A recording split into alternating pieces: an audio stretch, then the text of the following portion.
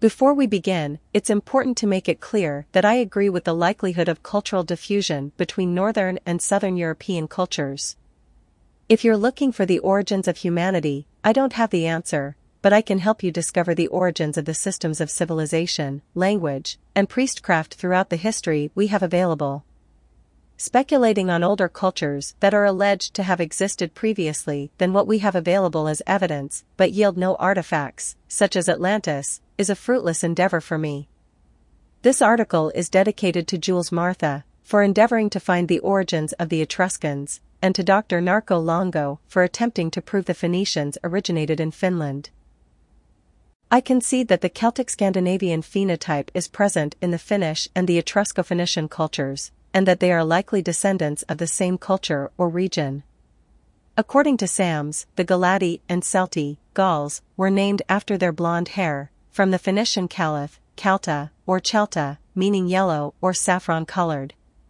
Izar is the Etruscan word for God, equivalent to the Latin deus, spelled Izar by Suetonius, which is the Greek spelling found in their rendering of Caesar, Kaisar, which is the origin of Kaiser, the German word for emperor.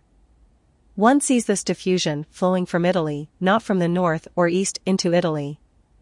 According to Ancestry, it, Caesar, gave rise to vocabulary words meaning emperor or ruler in German, Kaiser, Russian, Tsar, Czech, Caesar, Slovak, Caesar, Slovenian, Caesar, Hungarian, Sasher, Arabic, Kair, and other languages.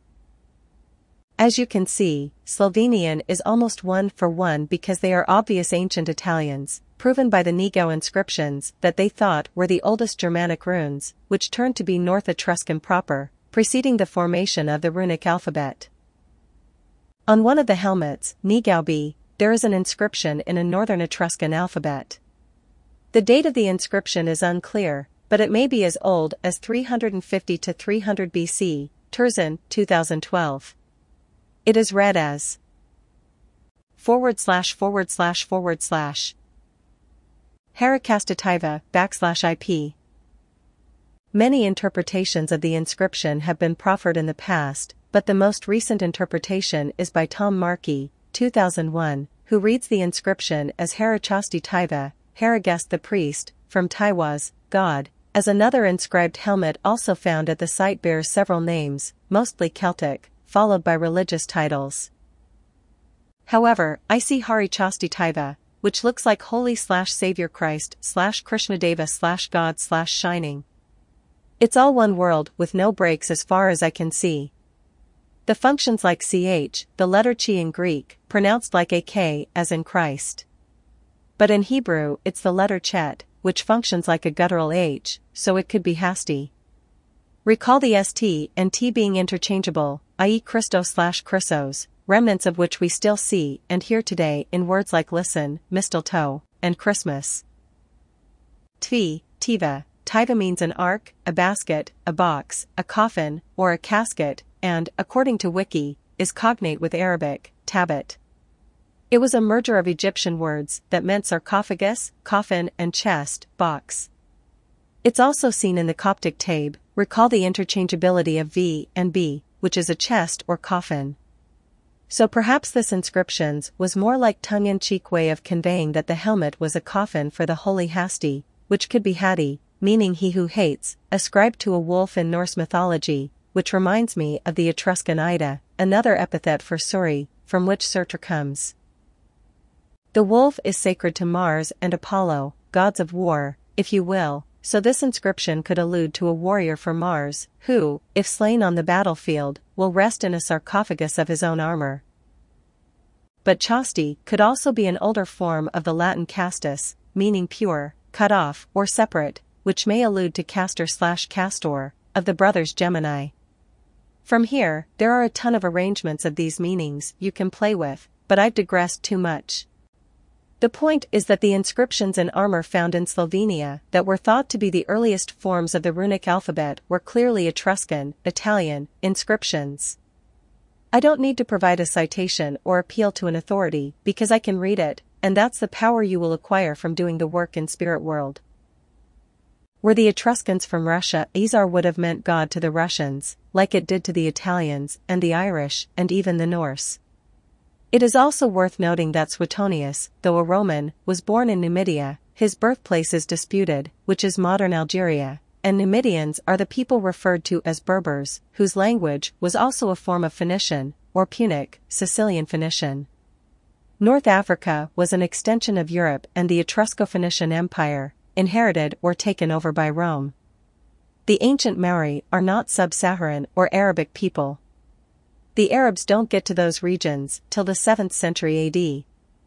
The Strait of Gibraltar was referred to as the Pillars of Hercules back then, Hercule being an Etruscan deity, likely from the Phoenician Ogmios/Ogmius from which the Irish take their Ogham.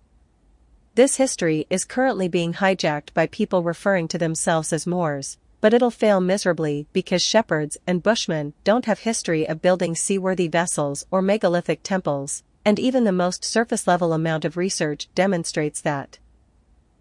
As a reminder, the men in the following black and white photographs are products of the Caesar and Conti families, maintaining the Caesar name, de Cesare in Italian, though an Etrusco-Roman family. These members were in Sicily prior to coming to America.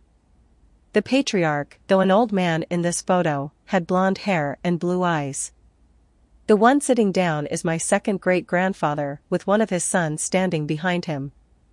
The Caesar/Conti line, along with another Venetian family, Fortini, produced my maternal grandmother, who was the last one born with the Caesar name in my branch. Italian family names are unique in that they have many variations depending on region. So the same family will have slightly different spellings and pronunciations of their name based on where they live.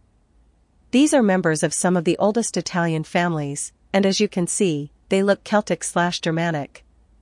This is because the Central European phenotype is indigenous to Italy, as archaeology has proven thus far. Were it to originate elsewhere, it'd be from a time archaeologists don't have access to. The painting is of Lotario de' Conti di Segni, anglicized as Lothar of Segni, the head of the Catholic Church and ruler of the Papal States from January 8, 1198 until his death on July 16, 1216, according to Wiki. He was Pope Innocent III, born in Gavignano, a town in the metropolitan city of Rome, Lazio, central Italy. Gavignano is approximately 50 kilometers southeast of Rome, on a hill in the Lepini Mountains. Lazio was formerly Etruria. The last image is a family crest from the Venetian family of the wife of the elder Caesar in this photo. There are no ancient manuscripts left written in the Irish language, which is a tragedy because their letters mirror the Etrusco-Phoenician alphabet at the time the 17-letter version was given to the Greeks.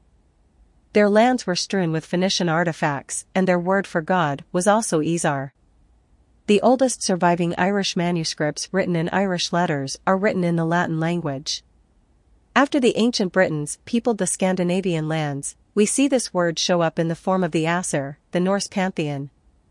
Great resources on the Etruscans and ancient Italy would be the Etruscans by Michael Grant and Mullo and the Etruscans, which is a collection of research papers. They'll show you how subtleties like Urnfield culture, tomb paintings, certain pottery, and other nuances prove to originate in Italy. So when I expose the system of priestcraft that has controlled civilization, in my series Spirit World, no one has gone against his own kind more than I. However, I am of the opinion that at one point the system was beneficial to mankind and brought the order necessary for the civilization that so many of us enjoy the convenience of today. Prior to that, it was likely another system of perversion and abuse. I do this work for the benefit of all. I'm on a mission to figure out the origin of the system of priestcraft that we're subjected to that has existed in some form for over 5,000 years, and quite possibly older, as well as the cultural diffusion it is responsible for, and I can only work with what is available in the archaeological records. It does not invalidate any of your ideas about the history of the world beyond what I present, but rather this will help you set boundaries on your speculative endeavors so as not to waste your time thinking about scenarios that couldn't have happened. I learned about this article on Old World Florida's livestream. Dr. Longo is currently of the opinion that the Phoenicians came from Finland while the other gentleman is under the impression they are not an ethnicity. I am of the opinion that their origins are an ethnicity indigenous to Italy, and the change in phenotypes is a result of the maritime progress the Phoenicians made to enable world access to those granted passage on the ships. Here's the zoomed-in version of the text of the ancient Etruscan mystery solved. We've covered the mummy wrappings that are the subject of the article in previous posts, as well on a live stream I did with Old World Florida. The wrappings are also known as Liberolintius zagrebiensis. According to Wiki, the first plausible mention of a people speaking a Uralic language is in Tacitus's Germania, c. 98 AD, mentioning the Feni, usually interpreted as referring to the Sami, and two other possibly Uralic tribes living in the farthest reaches of Scandinavia. This is almost one-for-one the Irish term for Phoenician, Fenian. According to O'Reilly's Irish Dictionary, Sheancus constitutes, both in name and matter, the original laws of Ireland, and they are sometimes called Phoenicus, because they regulated the Fenians, Phoenicians, and their colonies. It was the foundation of the knowledge of the tribes of Erin, and points out their origin, for the Erenachs, Irish, derive their name from Phineas Farsaid. Phineas, the mariner, or of the prow of a ship. According to Wiki, Phineas Farsaid, also Phineusa, Phineas, Farsa, Farsaid, many variant spellings, is a legendary king of Scythia who appears in different versions of Irish mythology. He was the son of both, a son of Magog. Other sources describe his lineage from the line of Gomer. According to some traditions, he invented the Ogham alphabet and the Gaelic language. The allegory looks like it reveals that the Phoenicians, or holy sailors, invented the Ogham and Gaelic language. The Irish-Phoenician connection is undeniable. What's more is that the Celtic, the Roman, and the Sanskrit share so many words for the same nouns and numbers that it is impossible for those words to not be introduced by the same source, i.e. the Etrusco-Phoenicians, or for them to not be the offspring from the same parent language. According to Wiki, the Feni's location is uncertain, due to the vagueness of Tacitus' account. The Veneti overrun in their predatory excursions all the woody and mountainous tracts between the Pucini and the Feni. The Greco-Roman geographer Ptolemy, who produced his Geographia in ca. 150 AD, mentions a people called the Finoi, Phi iota nu omicron iota, generally believed to be synonymous with the Feni. He locates them in two different areas, a northern group in northern Scandinavia, then believed to be an island, and a southern group, apparently dwelling to the east of the upper Vistula River, SE Poland. It remains unclear what was the relationship between the two groups. The next ancient mention of the Feni/Finni is in the Getica of 6th century chronicler Jordanes. In his description of the island of Skansa, Scandinavia, he mentions three groups with names similar to Ptolemy's Finoi, the Skrur Feni, Finathi, and Metissimi Finni, softest Finns. The Skrur Feni is believed to mean the skiing Finns and are generally identified with Ptolemy's northern Finoi and today's Finns. The Finathi have been identified with the Finnveden of southern Sweden. It is unclear who the Metissimi Finni was. I'm curious as to why there are no suggestions that the reference to the Feni is describing the Irish. The wiki writer alluded to Scandia, believed to have been an island back then. Diodorus Siculus, 1st century BC, quoting Hecataeus, 6th to 5th centuries BC, and other historians, wrote about the Irish as Hyperboreans. Opposite to the coast of Gallia Celtica there is an island in the ocean, not smaller than Sicily, lying to the north, which is inhabited by the Hyperboreans, who are so named because they dwell beyond the north wind. This island is of a happy temperature, rich in soil, and fruitful in everything, yielding its produce twice in the year. If accurate, that's a problem because, according to this article, early farming in Finland, there's no conclusive evidence of agriculture in Finland prior to 500 BC. If Finland were rich in soil, if it were thought of as an island inhabited by Hyperboreans, if it were of a happy temperature, if it were fruitful in everything, and if it yielded its produce twice a year, it'd still run into the problem of not being agricultural during the chronology of these civilizations. The next challenge would be to prove how many times of year produce was yielded naturally, but this is subjective because southern Finland's growing season is purportedly 2 months longer than the season of northern Finland. I don't know the full extent of the claims that Professor Jules Martha made in his book because they're written in French and I can't find an English translation. Post in the comments if you're aware of one. But the general idea he proposed is that he learned how to read Liber Lentius by using a pattern of affinity he found between the Etruscan script and the Finnish language, which led him to suppose that the Etruscans were an Urgo-Finnish race originating in Russia, near the Ural River. To begin with, the article supposes that Tarquin is Etruscan, but that is not the case. Even in the lore surrounding the origins of Tarquin claim that he was the son of a wealthy Dorian merchant, Demaratus, who fled his homeland and was granted safe haven by the Etruscans, but was not himself an Etruscan. The problem with all of this speculation is that there are no Roman or Etruscan texts surviving from the time period that account for the history. The earliest accounts we have to reference are from the 1st century BC. There are also no accounts of what wares Demaratus dealt in to become wealthy, only that he was a merchant. Before we dive into the Uralic or Uralian languages, it is important to notice the root of these languages being ur, which is light. However, urim, plural of ur, the Hebrew word for lights, would be orim if it were transliterated properly, and ur would be transliterated or, because that's how it literally looks in Hebrew. This root is seen all over the world through different ages in ideas like the sun's aura, orm, gold in Latin, Aurelius, oro, gold in Spanish and Italian, and ur, the ancient city at the mouth of the Euphrates, which has good sun, free, in it. Free is pronounced like free because the Greek eta, e/h, in this instance, functions like a Latin letter I, so account for that when contemplating names like Freya, Friesland, Phrygia, Freemasons, etc. If you want to hear it for yourself, copy Phiro and paste it into Google Translate, then click the listen icon. The following was found at the city of Ur. Have you ever seen tar-based mortar?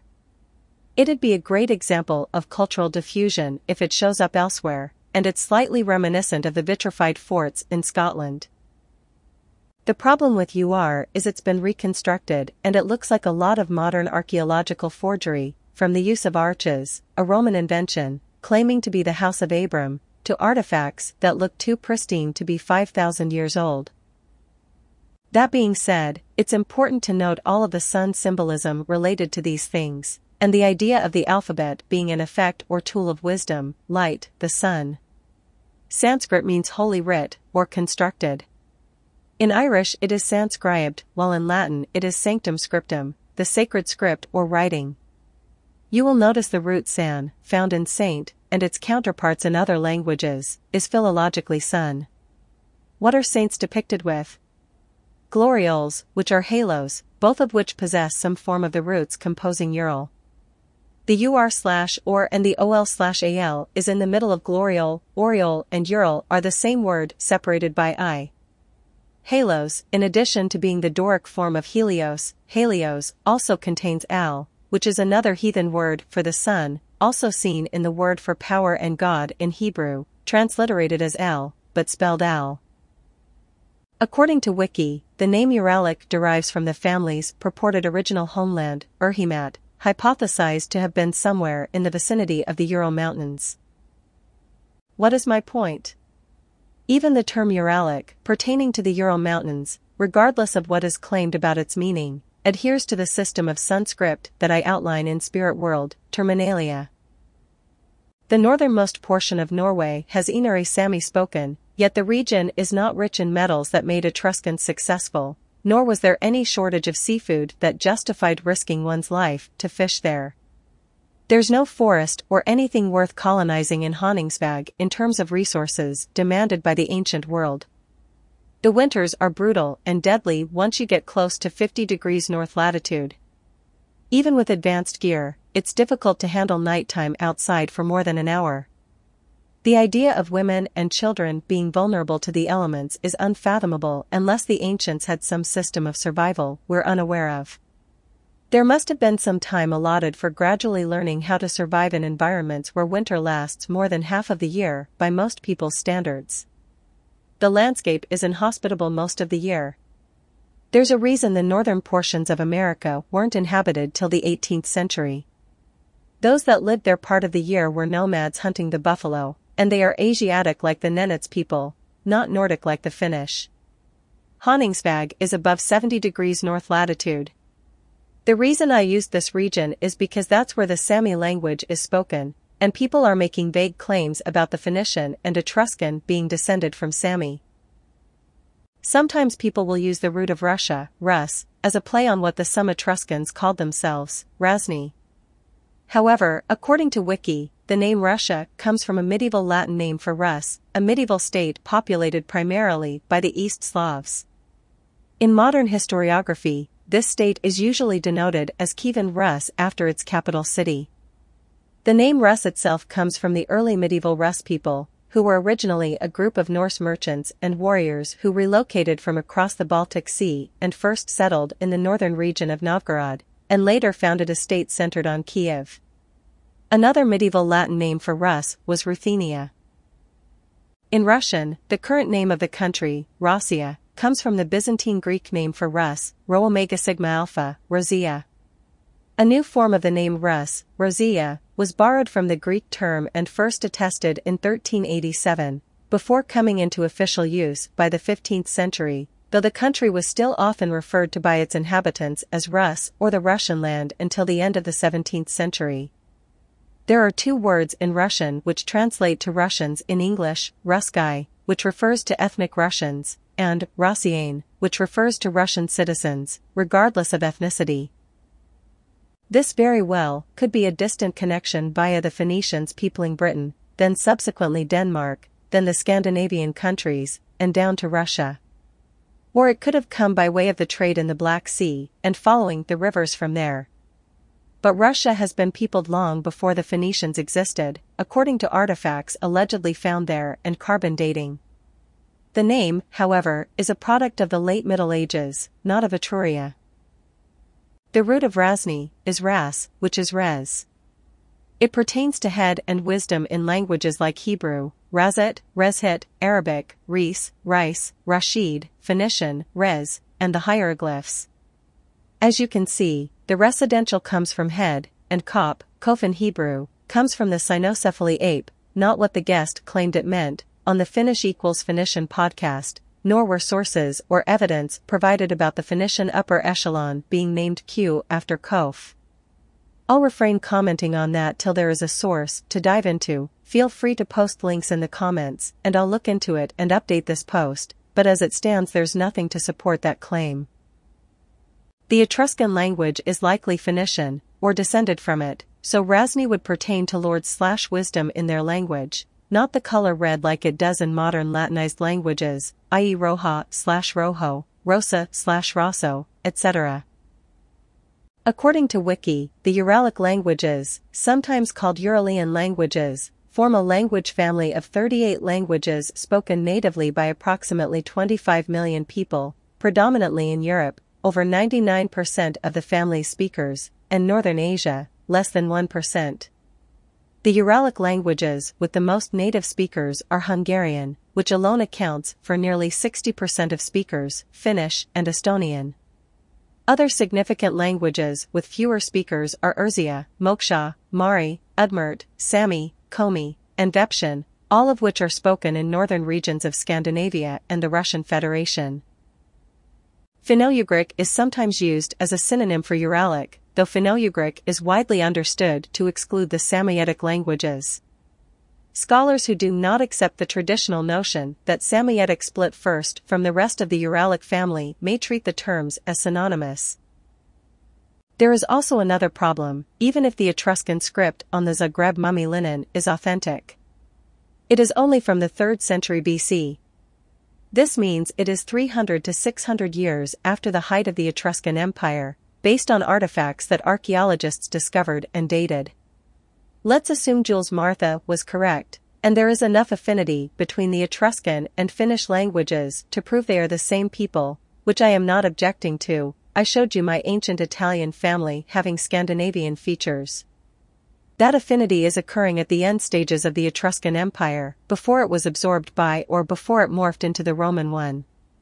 Contemplate this: the English language in the time of Chaucer, 14th century, was almost illegible to the English people by the 18th and 19th centuries. Think of all the loanwords from other cultures that English has, from Arabic, for example. Would you suppose the ancient Britons are Arabs based on words that entered their vernacular in the Middle Ages? Since the date when the claims of Professor Martha were published on August 22, 1915, nothing about the Etruscan language has been discovered to enlighten the world or make progress. Should these affinities exist, it is more likely a result of the Etrusco-Phoenician Empire expanding to remote areas, rather than originating in places their artifacts are scarcely found and making their way to Italy.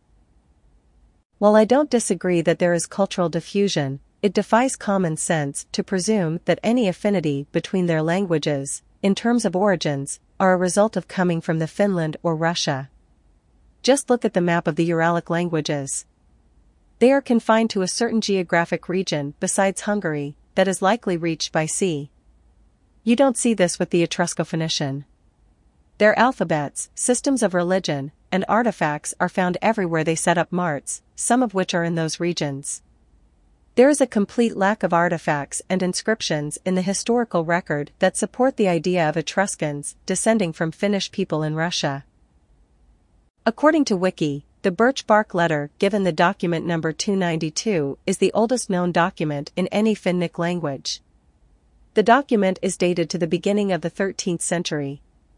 It was found in 1957 by a Soviet expedition led by Artemy Artsakovsky in the Nerevsky excavation on the left coast side of Novgorod. It is currently held at the Novgorod City Museum. The language used in the document is thought to be an archaic form of Livy Karelian, the language spoken in Olonets Karelia, although the exact form is difficult to determine, as Finnic dialects were still developing during that period. The text is written in Cyrillic in the Karelian dialect of the archaic Finnic language. A transcription of the text is as follows. Despite this, and how young it is, no one can agree on a translation, which is unacceptable given that Cyrillic is basically the Greek alphabet with a few additions. Can you imagine if Europeans couldn't translate Latin or Greek documents written in the 1400s? Would those inscriptions have any cultural credibility? The objection to this ought not to be conspiracy-related or any other excuse. If you profess this system or culture to originate in Russia, then the burden of providing evidence of that system or culture existing in Russia at a date chronologically earlier than the Etrusco-Phoenician inscriptions found in Italy.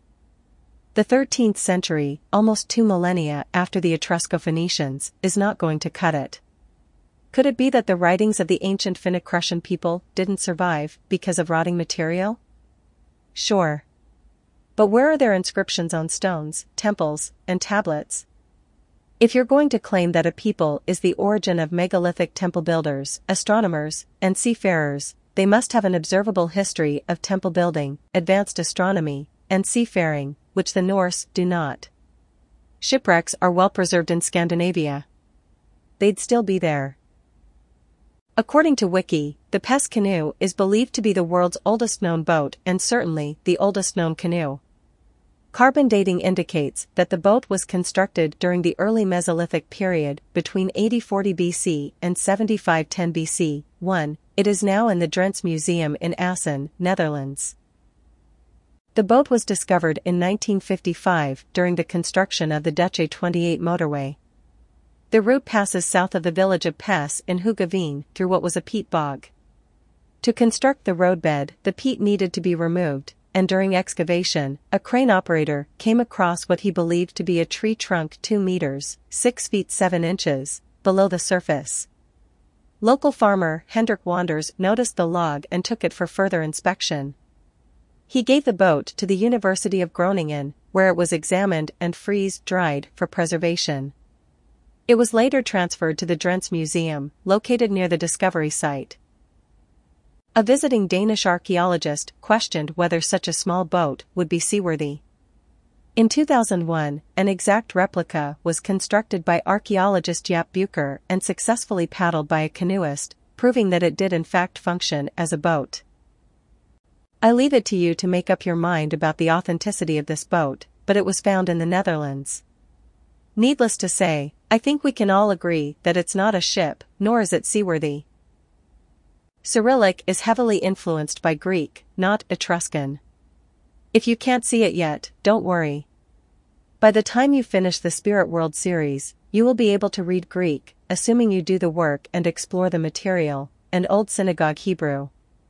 It's clearly evidence of this system of priestcraft and alphabets coming from the Occident, possibly Egypt prior to the Indian influence, and not the Orient. Higgins wrote, now admitting that there are 339 words in Greek and Sanskrit identical, what are the odds? But admitting this fact, that there are 339 Greek and 263 Persian words, the same as in the Sanskrit, what is the doctrine of chances? And again, admitting that there are in the Sanskrit and the German 163 words identical, how stands the doctrine of chances? Is it probable that the Sanskrit is derived from the three, or the three from it, or all the four from a common source? B. L. Ullmann, though he suspected Etruscan descended from Western Greek, conceded, Etrus. Org. Rom, this older alphabet, Etruscan, is identical with that which scholars formerly thought was Greek. The early Abecedarian, Marsiliana, Fermello, Caera, are Etruscan rather than Greek. The Etrusco-Phoenician words that subsequent cultures use are known sources. There's no mystery that they come from the Phoenicians.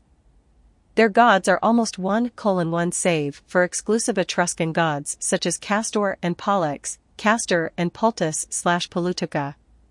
For those who think the system comes from India and spreads to the Occident, the oldest Tamil inscriptions are, if you accept their authenticity, according to Wiki, the Mangulum inscriptions, which were discovered by Robert Sewell in the caves of the Hill in 1882. A hill in the region which is known as Mangulum Hill or Kalagumalai, Eagle Hill, or Ovamalai, is where Tamil Jain monks lived in the caves during when their religion flourished in the ancient Tamil country. They converted the caves into their Pali monastery, and lived here from 3 BCE to the 9th century CE. This is significant because the Jains used the cross known as the swastika, and there are much earlier versions of it found on Etruscan pottery in Italy. It is more likely that Janus and Bruma were brought eastward as Ganesh and Brahma. Not only that, Pali is associated with wisdom, Pallas, in the Occident, and you see this everywhere from Palatine Hill, Rome, to Paladins and Palestine. However, it's claimed that the Pelasgi are the ones who began the B to P interchange, so you have Bali, as well as root of Pelasgi also being Lord, Bel. Thou shalt no longer call me Bali. Hosea 2 verse 16.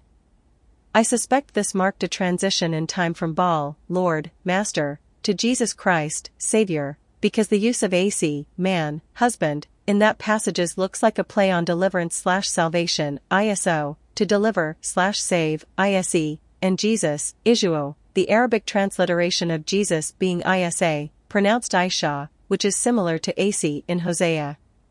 It looks like Hosea is a play on this as well, since his name transliterates as Yuso, and is philologically Yeshua and Joshua. Also worth noting is that his name is written like this, the literal transliteration of which is Isuo MC, but liberty is taken to bring it to Yeshua HaMashiach. The name Ham pertains to darkness and black, while the latter part of the word is Messiah, MC, so here we have Jesus, the black Messiah, just like with Hare Krishna, Krishna, the black savior, from the Sanskrit, Krishna, meaning black. I've noted the Etruscan word for holy is hairy, and if you drop the aspirate, it becomes the root of Aaron, whom Ireland is named after. The hare is also an emblem of Osiris, another black god. This is because they reckoned the year in winter at the winter solstice, when blackness reigns as the sun dies and is reborn, especially the further north one goes. St. Thomas Day, St. Thomas Gray. The longest night and shortest day. Ham, Pluto, Hades, Ida, another epithet for the Etruscan Suri, pertaining to black, which is philologically Siri and Ceres, Surtur, also pertaining to black, etc. represent the sun in winter. The root AC is similar to Izar, which is Celto-Etruscan, and Asir, which is Norse, but also the root radical, contained in Ishvara and Isis. We can find these inscriptions in Etruscan tombs long before anything appears inscribed in India and all the other locations that have affinity to this system. In order to prove this system coming from another culture, one must provide evidence of older inscriptions. Where are your inscriptions of the Norse Searcher that date older than 500 to 800 BC? This was the earliest finding of such kind of inscriptions. In 1906, Indian epigraphist V. Venkaya tried to read the inscriptions and found that it's similar to the Brahmi script in Ashokan edicts. He thought that the inscriptions were in Pali language. In 1919, epigraphist H. Krishna Sastry identified few Tamil words in the inscriptions. In 1924, K.V. Subramanya Iyer discovered that inscriptions are in Tamil with some Prakrit loan words in the Brahmi script and concluded that script is Tamil Brahmi. In 1965, Iravatham Mahadevan recorded the inscriptions in the caves and dated it to the late 3rd century BCE. There are 5 caves in the hill, of which 6 inscriptions are found in 4 caves. These were inscribed during Sangam period, hence it is considered one of the important inscriptions in Tamil Nadu. Archaeologists found sherds, sling stones, and an ancient burial site during the excavation in the region. In 2007, Tamil Nadu Archaeology Department excavated the ruins of the Jain prayer halls of Sangam period. The inscriptions are among the protected monuments in Tamil Nadu by the Archaeological Survey of India. The earliest known Tamil Brahmi script only dates to the 3rd century BC, while the Marsiliana tablet with the Etruscan abecedarium dates to the 9th century BC, which is 6 centuries older than the earliest Tamil inscription. Even Greek is older. When they first found the Zagreb mummy inscription, they thought it was Egyptian script. Jacob Krall noticed it was Etruscan. Here is a good resource of the translations of the Zagreb mummy script by Mel Copeland. Nowhere does it mention Finnic or Sami languages. If the Finnic language is the key to understanding Etruscan, why hasn't the world been enlightened and the rest of the Etruscan scripts deciphered? At some point one needs to do the work, not talk about others who claim to have done the work. Claims require demonstration that proves them. According to Wiki, on paleographic grounds, the manuscript, Liber Lentius, is dated to approximately 250 BC, though carbon dating put manufacture of the linen textile itself at 390 BC plus or minus 45 years. Certain local gods mentioned within the text allow the Liber Lentius's place of production to be narrowed to a small area in the southeast of Tuscany near Lake Trasimeno, where 4 major Etruscan cities were located: modern-day Arezzo, Perugia, Chiusi, and Cortona. Paleography is the study of ancient handwriting. If the dating is accurate, and I don't know that it is, then it means it was written around the middle of the 3rd century BC on linen that was about a century older. This does not make sense. Is there any evidence of people holding on to linens, or any artifact, for several generations only to be used in a funerary rite for some relative they likely wouldn't meet? If all of this be true, then the linen must have been a relic. If the dating isn't accurate, then the next question would be, is the artifact authentic or forgery? My suspicion is the latter. According to Wiki, though the Etruscan language is not fully understood, many words and phrases can be deciphered, enough to give us an indication of the subject matter. Both dates and the names of gods are found throughout the text, giving the impression that the book is a religious calendar. Such calendars are known from the Roman world, giving not only the dates of ceremonies and processions, but also the rituals and liturgies involved. The lost Etrusca Disciplina are referred to by several Roman antiquarians. The theory that this is a religious text is strengthened by recurring words and phrases that are surmised to have liturgical or dedicatory meanings. Though many of the specific details of the rituals are unclear, they seem to have been performed outside cities, sometimes near specific rivers, sometimes on, or at least for, hilltops/citadels, sometimes apparently in cemeteries. Based on the 2 unambiguous dates that survive, June 18 and September 24, it is supposed that roughly columns 1 to 5 deal with rituals occurring in the months before June, probably starting in March, and perhaps there was introductory or other material here as well. Column 6 with June rituals, column May 7 refer to rituals in July and possibly August, column September 8 rituals, and 9 to 12 concerning rites to be performed from October through February. Other numbers are mentioned which are probably also dates, but as the months aren't indicated, we cannot be sure where exactly they fall in the year. If you're intimidated by the ability to see language in its various forms and recognize the priestly system in all of it, or if you're excited to acquire this skill, then make your way through the Spirit World series. I make learning exciting and revelatory. You will never run out of things to talk about. The more people that know this system, the greater chances we have of igniting a renaissance. Click here to begin. According to Critical Reception of Etruscan Language by Jules Martha, the contribution of private archives, for his part and certainly following the recommendations of the Academy of Inscriptions and Bell's Letters, Jules Martha had tried to contact the Finnish linguistic environment in 1912. Almost a year later, Emil Setälä, professor of Finnish at the University of Helsinki, replied.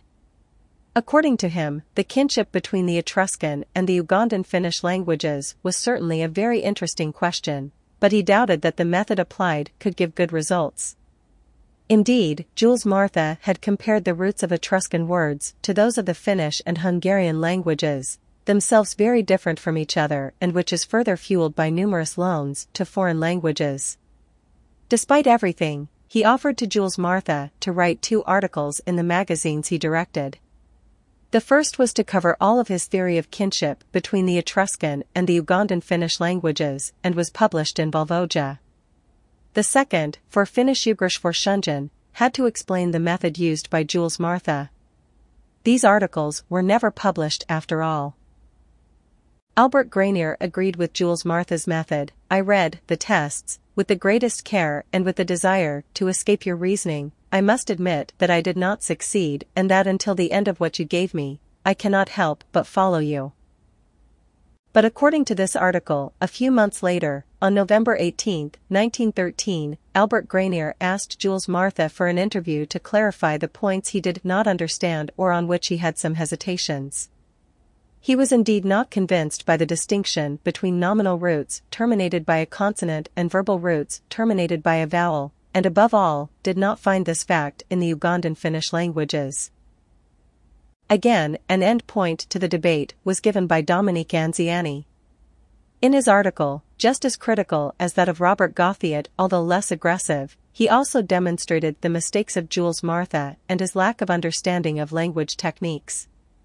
Dominique Anziani accused him of using a method he called comparative, when it was an etymological method that he had used when comparing the roots of words and suffixes.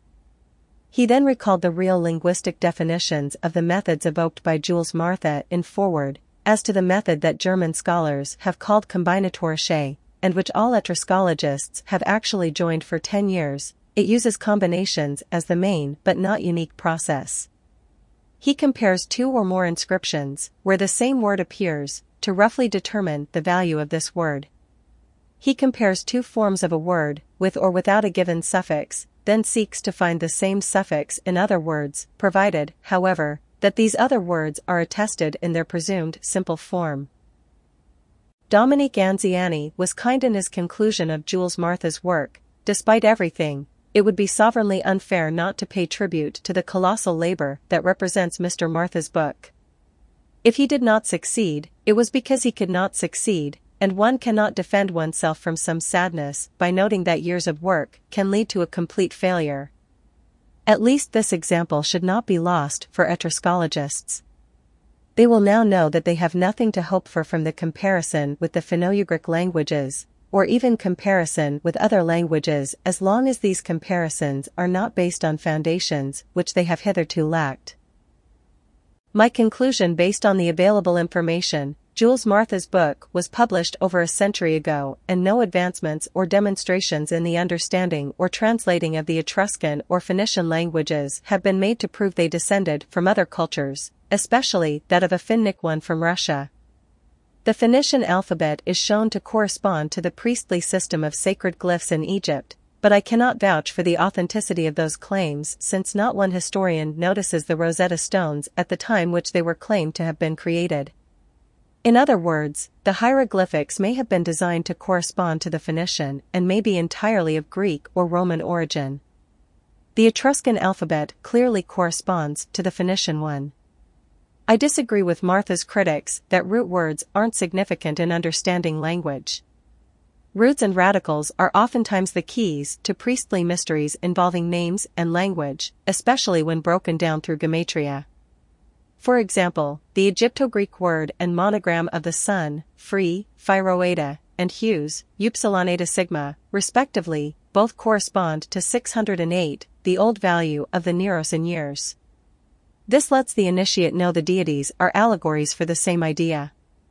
The G functions like a Y in Greek, i.e. euro is pronounced euro, so gematria is pronounced gematria. I bring this up because encoded in the word gematria is tri-stone, gematria, three-stone, troy-stone, or all of those if you replace stone with Lord, Master, or God. Even the Greek/Italian word for Troy, Troia, 3 in 1, is pronounced tria, since the oi functions like e in Greek. The word gematria is a trinity in code that I've never seen another human notice. However, the Greek and Hebrew gematria systems correspond to each other, and are modern inventions compared to the Etrusco-Phoenician.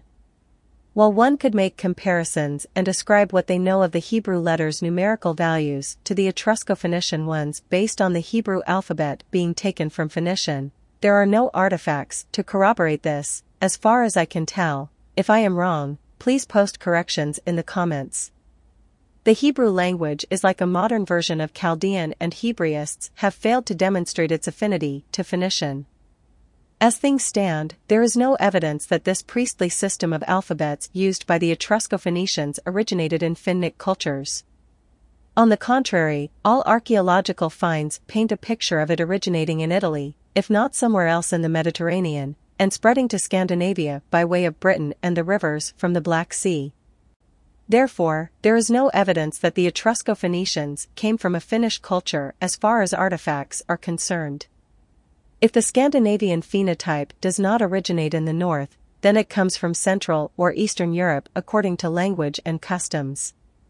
If it is proven that the Scandinavian phenotype comes from Finland, and nowhere else, then it means that those Finnish people made their way to southern Europe long before the existence of the Etrusco-Phoenicians, who they subsequently became known as. However, as you can see in my article Early Etruscan Sites, it would have been a more primitive Finnish people settling in Italy rather than an advanced maritime one known as the Phoenicians. Special thanks to Dr. Longo, Old World Florida, and his guest for the conversation, as it strengthened my perspective on this subject. I'm looking forward to professional scholars correcting and contributing to this, as truth is sovereign and it alone will stand forth once the lies are washed away. I decided to make this article free for everyone. This took a few days of work to compile. My only request is that if you read it, you share it with your network and help me grow this platform. When more friends use your referral link to subscribe, free or paid, you'll receive special benefits. Get a 1-month comp for 3 referrals. Get a 3-month comp for 5 referrals. Get a 6-month comp for 25 referrals. If you've never been a member and want a comped month to see if my work is a good fit for you, follow these simple instructions. 1. Go to my Instagram. 2. Message me Dylan Substack only, this lets me know where you got the offer. 3. Then, in a separate message, send me your email only.